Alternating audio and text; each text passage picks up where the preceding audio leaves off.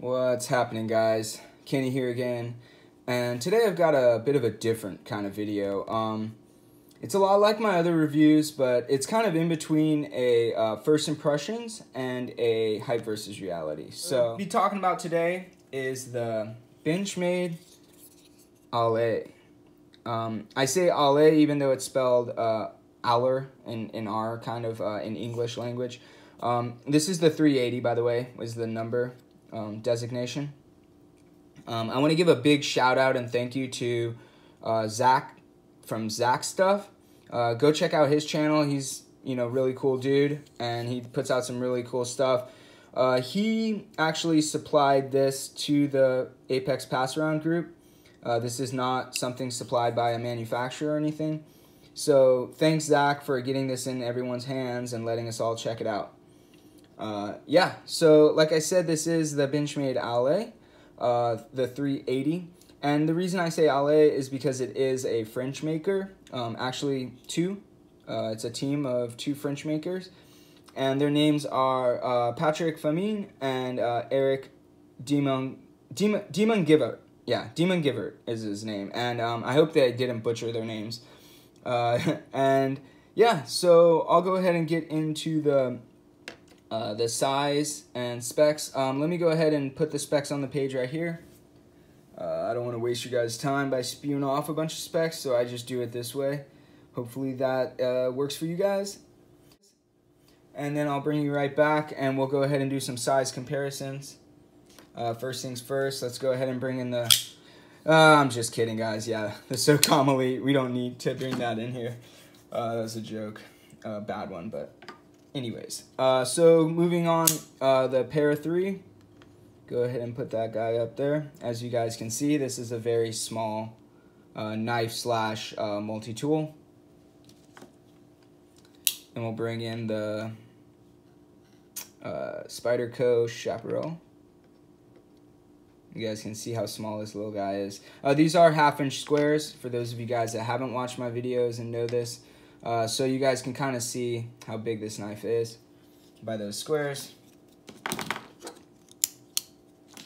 I'll go ahead and bring in some Benchmades, the bug out, and yeah, I'm in the middle of a process with this one, so that's why it's got those lines from the KME on it. There's some testing going on, so yeah, and here's the Benchmade bug out. Benchmade bug out and mini grip. This is the 20 CV version of the mini grip. And then I'm going to go ahead and bring in some real size comparisons here. This is the Spyderco Pachinko, Surge Pachinko dog tag. This is, I think these are discontinued now. And then the Kershaw, Cinder. Those are some more like legit size comparisons, I feel like. Get an idea of, this same type of tool.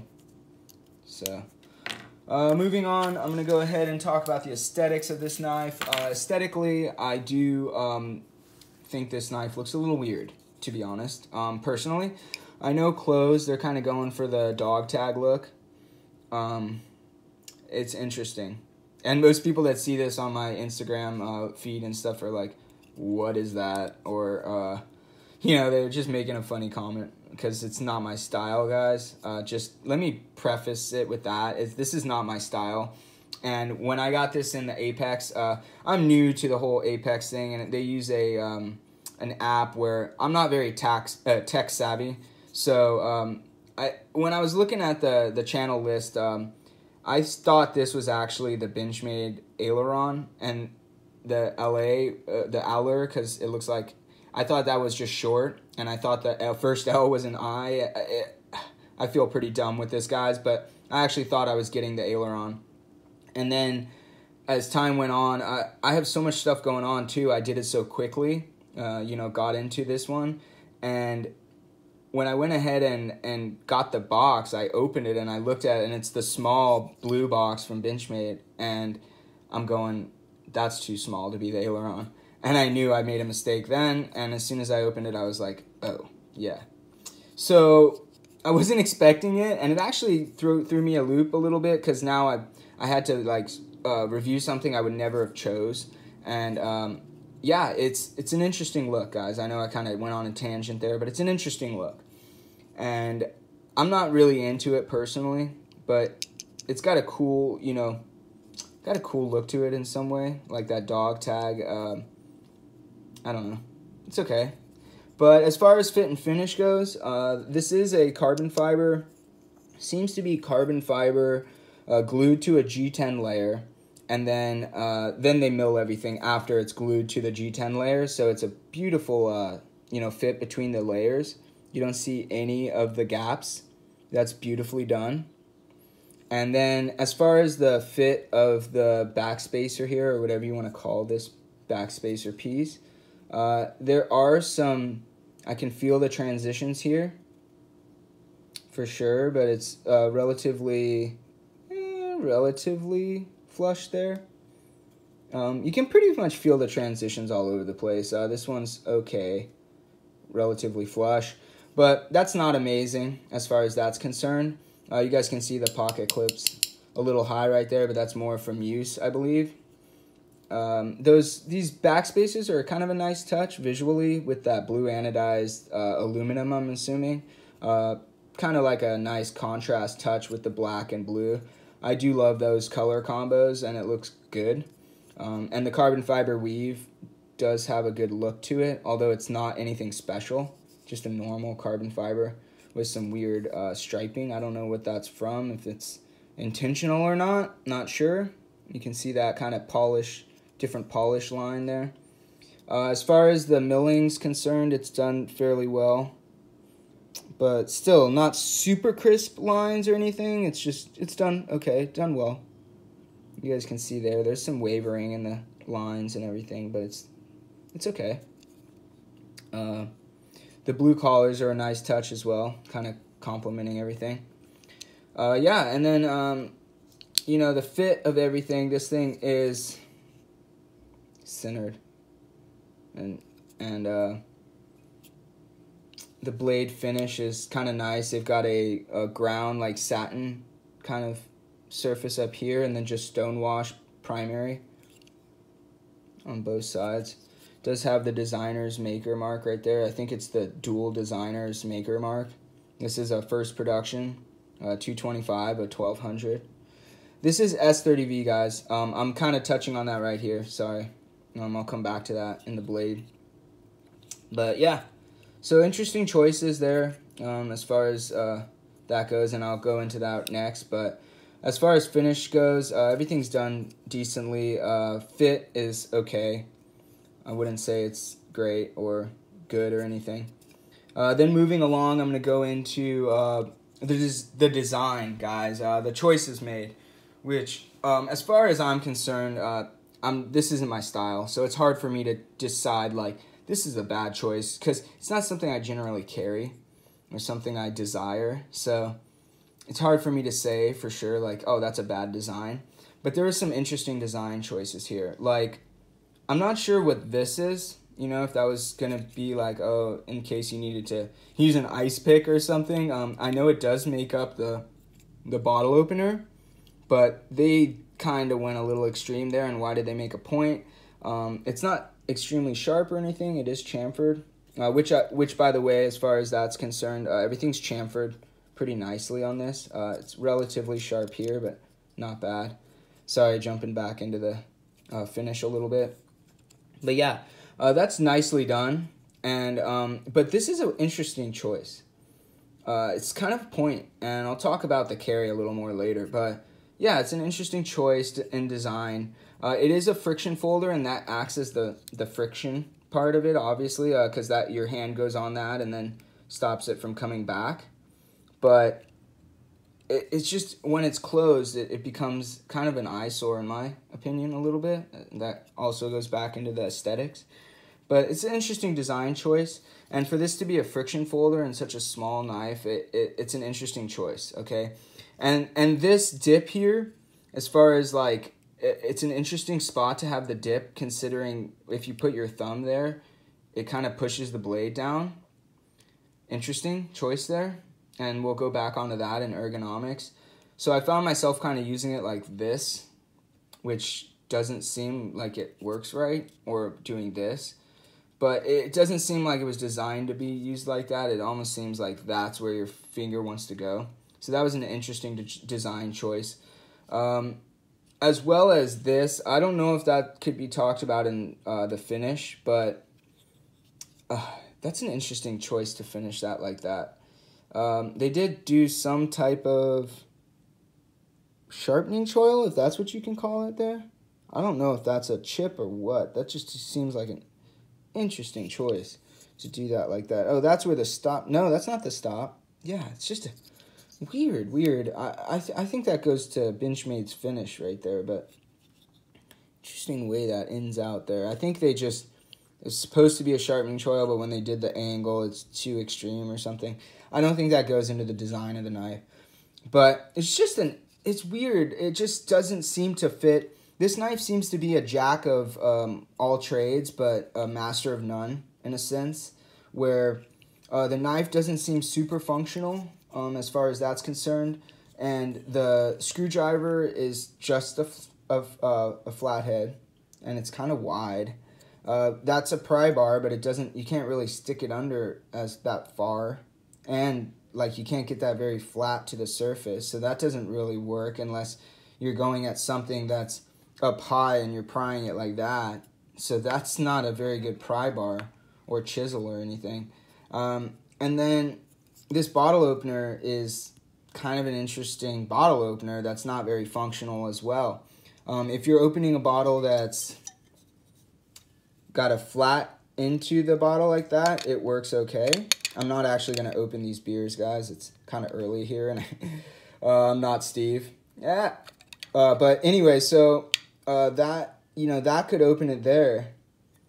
But if you have a bottle like this, you're going to have a little bit of trouble. See that? There is no way to get that in there. Interesting design choice. And if you look at something like this, see that?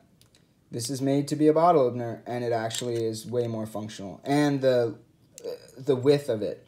In bottle openers, there's usually some width for stability. I understand that this is using that part of the blade. I just don't really understand the choice, to be honest. And I know that in the video from Benchmade, they're like, oh, it's Benchmade's first bottle opener. I wouldn't be proud of that, to be honest. It's not a very good bottle opener, and it could have been designed much better. So anyways, I'm sorry. I know this is kind of negative in a sense, and I don't mean it to be. I'm just being honest and what I find. So yeah, that's an interesting choice. And then we have the pocket clip, which you guys can see there, pocket clip / money clip. And it can definitely be used as a money clip. And it's got this like, almost like a pressed ball, but it's not pressed. I think it's just, I'm not sure how they do that. If it's like just part of the mold or something. But that's an interesting way of attacking it. And it actually works fairly well for money. Money does go in there and it's held pretty well. You guys can see it's up a little high. I think that's just been bent. And I don't, it kind of came to me like that, but I'm sure that's just from people's cards or whatever they put in there. I am like the last one probably to get this knife, just because I just joined the Apex group. But I could flip this around and bend it back down and probably get it to touch. But it doesn't really bother me, and it goes in and out very well. That ball does hold in your pocket very well, so it has good retention. Anyways, I'm getting into the clip now. But yeah, so just an interesting design. And then as you can see, this sticks up. So if you're putting a card, this is just one of those $100 voucher cards. Just going to show you what that does. Yeah. So that's an interesting choice there. And if they're going to do that, they probably should have countersunk that, or your cards are going to get all bent up. And you can only fit like 1 or 2 cards in there anyways, especially if you have a bunch of cash. So just an interesting choice. And like I'm saying, it's just a jack of all trades and a master of none. So, and moving along, I'm going to go into the action, which, yeah. No. And this also goes back into the design choice. It actually works very well one-handed, and that's nice. But I'll show you this. We got another little dog tag style. This uses a detent, guys. And this is actually very nice. It locks the blade in. So when it's hanging on your neck or in your pocket or whatever it is, it's not gonna just come out, you know, like if you drag it across your pocket. I mean, unless your finger sticks to it and you're pushing it up. But with something like this, it opens relatively easy. If you just went to pull it out and that hit the side of your pocket, that could come out extremely easy. No detent at all. They do use like some spring-loaded washer type things to keep a constant pressure on the blade, so that action feels nice and smooth. Very smooth. But there's nothing holding it there. So when it's in your pocket, it does open very easily. You know, like even in the Cinder, you have that detent from the lock bar, so that's not going to close on you either. So it's just an interesting choice there. And yeah, I don't know, going back into the kind of the design choices a little bit, but yeah, that's it's interesting, and it just doesn't seem very practical in my eyes. It did open, you know, in my pocket at times. Yeah, but as far as the blade's concerned, guys, you know, this blade is, it's an okay like shape. I don't like the shape. I think it looks kind of like a whale, like a blue whale or something. I don't know. I don't really understand it, but I get the functionality of it. It's kind of like a utility blade. So it's very like straight, you know, like that Warncliffe straight edge. And it's very functional in cutting open boxes and stuff. I did find it, you know, in that way very, the blade shape was very functional. And the choice to be S30, you shouldn't have to sharpen this too much, especially for what it's meant to be used for. Kind of like a, you know, cut open a box, cut open a letter, just like really simple stuff. And it would probably last a long time just being stropped, and then maybe sharpen it once, you know, twice a year maybe. For what this is purposed for, probably not going to be sharpening very much. And, you know, might be why this is up into that $130 range for such a small knife, being S30 with carbon fiber on both sides. The choices just brought it up into a level where I would not pay that kind of money probably for this type of knife. And kind of getting into the conclusion there, but sorry. Yeah, for the blade shape, it's okay, and performance-wise, this does seem to perform pretty well for what it is, and relatively thin behind the edge too. Stock thickness is pretty thin as well, which is fine. For what it is. You don't want to go too thick with that stock thickness. We'll go into, bring out the calipers in a second, but yeah. So the blade is done decently. I don't love the shape. I don't love the finish is nice. This is awkward to me, and very sharp actually. It's just, I know it's a guard, I guess, but it's just finished out weird. Just a weird finish. It looks weird to me as well. So yeah, moving along, I'm gonna go ahead and bring out the calipers and show you guys real quick. Go ahead and zero it out.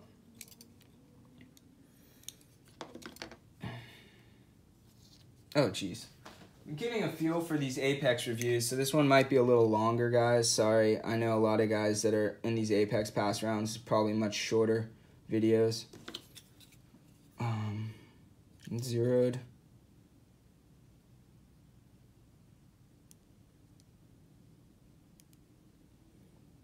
Alright, so 17 thousandths, which isn't like amazing, guys, but it's good, you know? It's not super thick. It's going to slice relatively well, especially with the stock thickness you're getting. Yep. Yeah, 17. I'm not going to try and get it better on camera. You guys saw it. So, yeah. This thing is still very sharp, guys. I'll go ahead and bring in a little paper to show you the Apex. I haven't really used it much, just cutting a few boxes open and stuff like that. But this is still very sharp. Not like screaming or anything, but this is the factory edge. And a few, you know, a bunch of people have had it before me, so decent. So the S30 seems to be done pretty well, and Benchmade's been doing S30 forever, so they've got that down pretty good. And yeah, so the blade performance is pretty good. And, oh yeah, the stock thickness, let me go ahead and, even though I put that in the specs, yeah, 0.087, so 87 thousandths. That's pretty thin on that stock thickness. So, yeah, that's where it's going to slice pretty well and get through those, all that stuff you need, you're going to use it for pretty easily. And that friction folder will hold up okay because you're not going to be pulling back usually. But you're not going to be using this as a hard use, obviously, guys. But it would stop, I guess, on your hand after a second. But, yeah, blade's okay. Performance seems to be okay. Everything's okay. Just an interesting choices there. As far as ergonomics, guys, there's not much to talk about here. In a hammer grip, it's very small, maybe like 3 fingers. My hands are 3 3/4 wide, 4 inches tall, 6 1/4 from this point to this point, and it fits very well the way that shape kind of fits into your hand for 3 fingers, and this one kind of gets into that point. And I don't notice anything bad about that. And when you're pushing down, obviously the blade's not going to come back down on you until you pull back, which you shouldn't be doing anyways. For the most part with a knife like this. You can do it with any other kind of locking knife, but not with this kind of knife. So yeah, it worked good in that sense. And in the saber grip, again, kind of an interesting choice there to have the thumb, you know, right there, and friction. Yeah, you kind of got to hold it like this to be functional. I found myself holding it like this and just doing it like real quick, just cutting open packages or using it as a secondary, cutting open packages. It worked well for that. But yeah, and then you kind of have these 3 fingers back here, and this, you know, these 2 up here works well like that. Box opener is kind of what this, you know, reminds me of. So in saying that, moving along from ergos, because there's not much to talk about there, I'm going to talk about the carry. And the way this carries is very easily, guys. Obviously, this is very small. It fits pretty much perfectly in that 5th pocket. And let me go ahead. I'm not seeing, you guys can't even see it right there. Getting a weird glare. But anyways, what I'm seeing here is 1.8 ounces, 1.81 ounces. I don't know why that's not showing up on the screen, but I'm seeing it just fine. So 1.81 ounces, that's really light, guys, but let's put things into perspective here. I'm going to put things into perspective by bringing out something else. You got 1.81 there, and you got 1.87 there. Yeah. I'm just going to leave it at that. You guys just soak that up. But yeah, 1.81 is very light, and it does carry very well in that 5th pocket. And this does have good retention for like going in and out of the pocket. The way this angles in, it does have good spring and everything. So yeah, let's see if I got good spring, but it doesn't bounce back as much as you probably want it to. But yeah, it's a little thick, but they want it to be a money clip and everything. So choices, guys, choices. Yeah, and going in and out of the pocket with that ball goes in very easily, in and out. Good, you know, good way to go in and out. And you got your ramp here, but that doesn't affect the ergonomics at all. That clip disappears. So it's nicely done in that sense. And carry-wise, it works very well. And this knife carried well, but again, guys, choice options. This, when you bend your, you know, when you're sitting down, this is a sharp point. If you were doing something and you fell and this thing, I mean, that's not nice, guys. Jabbing into your leg. Again, choices, guys. This is all about choices with this knife, I feel like. Just interesting choices to me. So it carried okay, guys, but I wasn't blown away either, you know. This should be something that's almost just not even there. And at 1.81, it's almost not there, but it's a lot of weight for such a small thing. And just the choices made with the, you know, handles and everything. It is what it is, but guys, you might love this knife. I know it kind of sounds like I'm harping on it, but it's just, I don't get it, guys. The lanyard tube or lanyard, or this could also be like something you hang on your neck. But again, I wouldn't necessarily want that hanging on my neck. with that. But you could also put this on your keys. Wouldn't really want this on my keys with that. So just choices. And then in conclusion, guys, because this is already very long, and on such a simple knife, I don't feel like it should have been this long. But it comes down to the design elements that I just don't understand. I think it was hard for me to wrap my head around some of these things, and that's why this got so long. And in saying that, obviously, I think you guys already know at this point that I'm probably not going to be buying one. Although I will say, if you guys are looking for stuff like this, like if you're into like little multi-tools that have that functional type of opening letters, and I mean, if that's what you use your knives for and that's what you generally use, then this is perfectly fine. But just be aware that you might open that at some point when you're not necessarily wanting to. If there was some kind of retention there, just like a detent, I think it would make it a lot better. I just don't understand that choice right there. But yeah, and again, in conclusion, I feel bad like kind of harping on this knife a little more, but it just seems like a better idea to have some kind of detent on such a small blade like that, especially if you have something sticking out that can easily be engaged. Not going to be buying one, but I am appreciative, and I like the idea of like getting to try it and check it out, and know now that I'm not really personally interested in something like this, although I can see where someone could make use and use this thing a lot as like a fifth pocket or that type of knife, so, or multi-tool, whatever you want to call it. As a money clip, guys, not so much for me. When you do have the money, this is the one thing though, if it is a money clip for you, if you have a lot of money, don't get this. Or if you're just going to use it for your cards, might eventually damage your cards. But when it is a money clip, you're not worried about that, really. So that's one other thing. When I use it as a money clip, I didn't have to worry about it opening necessarily. That would be very rare for something to rub that way. But yeah, so just another aspect. I hope you guys enjoyed this. I'm sorry it was so long. I want to thank David and the whole Apex group again for letting me be part. And I hope I do you guys, I hope I do the team justice. I hope I'm another aspect, another voice in the group that's something different. So I hope that I fit into my cog, or whatever you want to say, into the gear.